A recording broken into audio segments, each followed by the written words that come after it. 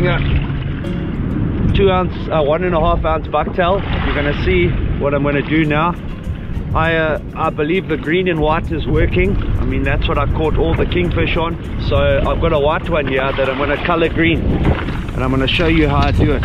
So that's why I buy white, and then whatever color I want, I just color it in.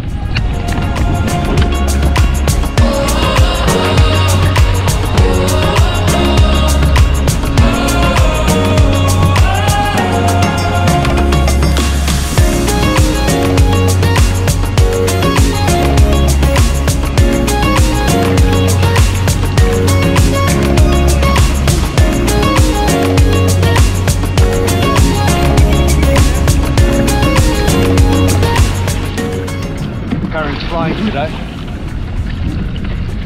and we're going to cast this thing back to where I came from, let it sink for as long as you can.